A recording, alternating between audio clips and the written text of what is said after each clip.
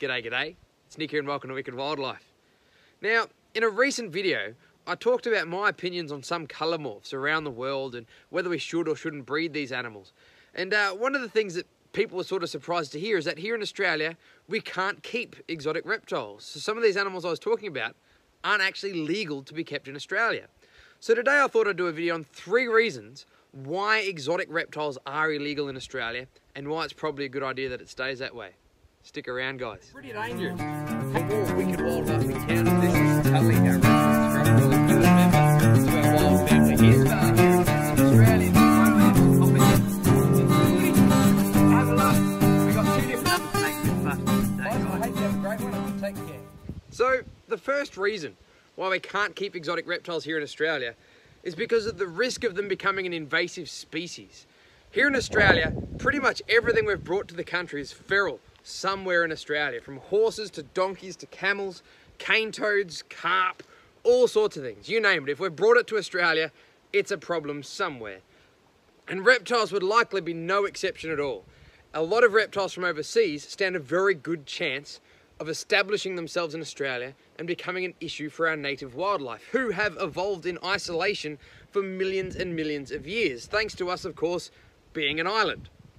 Now, the most famous example of a pet reptile becoming an invasive species around the world is probably the Burmese python in the Everglades in Florida.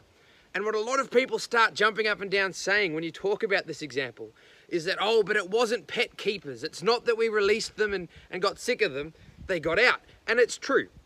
Genetic studies have since shown that the vast majority of the adult Burmese pythons in the Everglades National Park probably descend from one location. And it's believed that this was a breeding facility that was destroyed a couple of decades ago now during a hurricane, Cyclone Andrew. And it basically picked up all these baby snakes and dumped them out in the Everglades, and they survived from there. Now, while it does take the pressure off keepers as far as not being irresponsible, it doesn't mean that there's no risk with keeping private pets. You see, this breeding facility wouldn't have existed if it wasn't for the fact that the Burmese python is such a popular pet. People don't breed them for no reason, and if anything, it goes to show that even when people are being responsible and trying to house these animals properly, that things beyond our human control can happen that results in these animals being released, such as a natural disaster. So no matter how careful we are, there is always the risk that these exotic reptiles, if we kept them, could get loose into the environment and start breeding up from there. Now, what a lot of people who are proponents of the idea of keeping or legalising exotic reptiles in Australia will argue is that a lot of the reptiles that we keep in Australia aren't going to be kept in areas that they're actually native to. The black-headed python, this guy here, is a perfect example. The nearest black-headed python to me is thousands and thousands of kilometres away. They're not native to Victoria, and they're very common as pets. So, could you argue that a black-headed python is just as exotic as a boa constrictor? Well, he might be, but the risk of him surviving in the wild is not the same as it would be with any reptiles from overseas. And the reason we can make this assumption is because this guy being native to Australia, while he might not be found here, he's had millions of years to basically disperse as far as climatic conditions will allow. So it's a pretty good assumption that if this area was suitable for black-headed pythons, they would have already made it here. The reason that they aren't found down here is it's too cold, it's too wet, it's not the habitat that he's looking for. Because he's had the ability, there's not any barrier stopping him getting here, but he's not found here. It's because he wouldn't survive and he wouldn't thrive here. Reptiles from overseas, however, we can't guarantee this. They haven't evolved in Australia, they may well survive in a certain area, and therefore it's just simply not worth taking the risk. So this theory that native animals have a less invasive species risk because if they could survive somewhere they'd already be found there is the same reason why some of our states have different wildlife laws than others. Tasmania, for instance, the island down the bottom of Tasmania, you can only keep native reptiles because there's a filthy big ocean between Tasmania and the mainland of Australia. So some of our species may well survive down there, but they couldn't get there because there's a physical barrier, an ocean. So they've said you can only keep native species. Another example is Western Australia. Over the west coast of Australia, surprise, surprise, only allows native species to Western Australia. And while they're not separated by an ocean, they are separated by thousands and thousands of kilometres of arid country. So something like this diamond python, for instance, found on the east coast of Australia, we don't know if it could survive in Western Australia or not. There's habitats over in the south end of Western Australia that may well be suitable for this girl. So they've said that you can't keep this species over there. Now, when you consider Australia's conservational record thus far, we're leading the world in mammalian extinctions and we're not far behind in avian extinctions, and how bad invasive species have become in Australia is a pretty solid argument for not allowing anything from overseas to be kept and bred and traded by private people here in Australia. So for now, it's definitely just going to be natives. So that's number one. We don't want to have any exotic pests get into the wild. The second reason that we can't keep exotic reptiles in Australia is it would almost certainly increase the amount of animals being smuggled into Australia. Now, at first, you sort of think, well, if it's legal, why would people smuggle them in? But the thing is, keeping exotic reptiles in captivity and allowing the import of exotic reptiles are two totally different arguments. If in a hypothetical situation the government was to allow exotic species, they're probably not going to let them come in. They're going to be saying anybody who's got them illegally at the moment can own up in an amnesty and keep them from there. So they are already around the place, but it doesn't mean they'd be letting things come in. Now, why would this mean suddenly stuff would be coming in from overseas? A big reason is colour morphs, like this fella here, Olaf. In a Scales and Tails article, one of the reptile magazines we used to have here in Australia, in 2010, there was an article called Exotic Reptiles in Private Hands, where the author basically discussed the fact that 95% of the exotic or illegal reptiles in Australia are actually bred here in Australia after talking to people who keep some of these animals. They're not coming in. Because you can't advertise these animals, they generally don't have the high value that some of these animals that can be advertised on the free market can.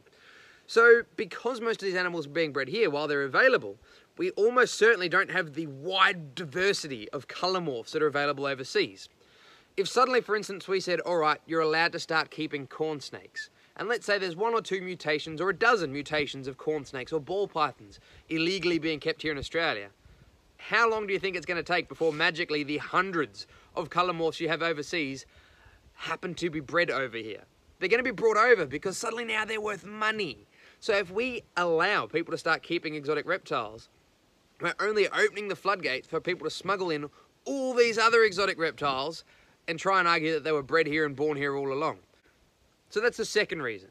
If we allow people to start keeping exotic reptiles now, we're essentially opening the floodgates for all sorts of animals to be smuggled into the country and traded on the free market, which is not going to be a good thing.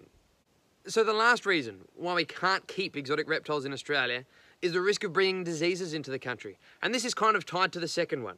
If we start keeping them, people are going to start bringing them in. And already, most of the diseases that captive reptiles suffer in Australia have probably got here through reptiles being smuggled into Australia.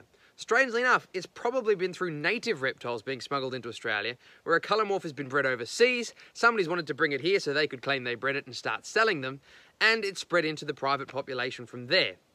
Now, while it's obviously concerning that diseases could spread through collections and wipe out people's personal pets, the real risk is that some of these diseases from captivity could get out into the wild.